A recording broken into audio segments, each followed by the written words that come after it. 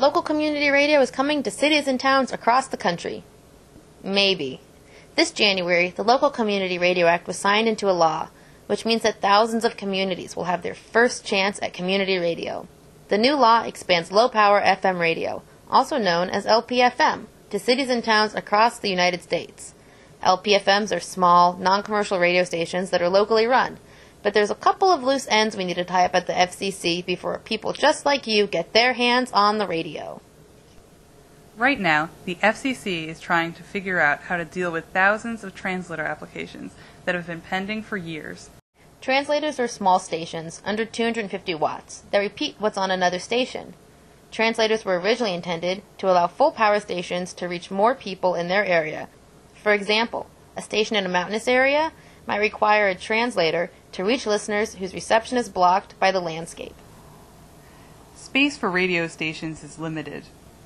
In 2003, the FCC let people apply for translators, and over 12,000 applications were filed.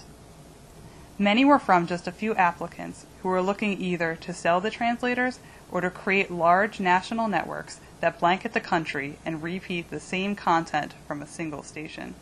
These translator applications threaten to use up all the space available for low-power FM stations, especially in cities where the FM dial is already crowded. Thanks to a public outcry and a petition filed by Prometheus, the FCC froze the process to save spaces for community radio. Over 6,000 translator applications are waiting to be processed today.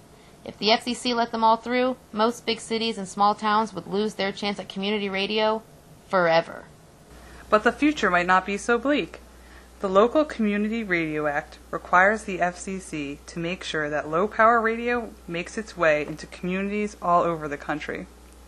The law requires the FCC to license new stations based on the needs of local communities. To do it, the FCC needs to figure out a set of rules that balance between translators and opportunities for new low-power stations. The FCC took a close look at the top 150 radio markets and proposed a minimum amount of LPFM stations based on the size of the market. If there is not enough room, the FCC will dismiss all of the translator applications in that city. This is called the LPFM floor. Let's look at Atlanta. In that city, the FCC determined that there is potentially room for 4 low-power stations.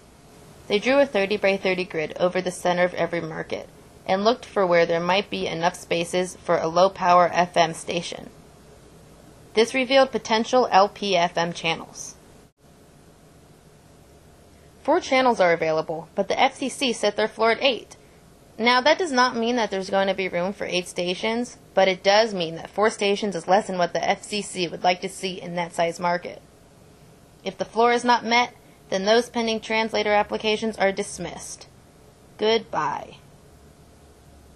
But we need to make sure that the floors for low-power radio are high enough for all of our voices to be heard.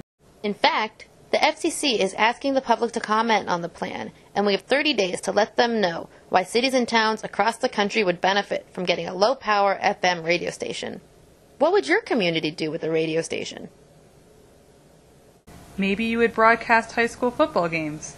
Or play hard-to-find music by local artists. Maybe your station would be the first to respond in the case of an emergency. Hey, maybe you'd even become a reporter and investigate local stories. Sign the petition or write your own letter and let the FCC and your elected official know why our cities need our airwaves.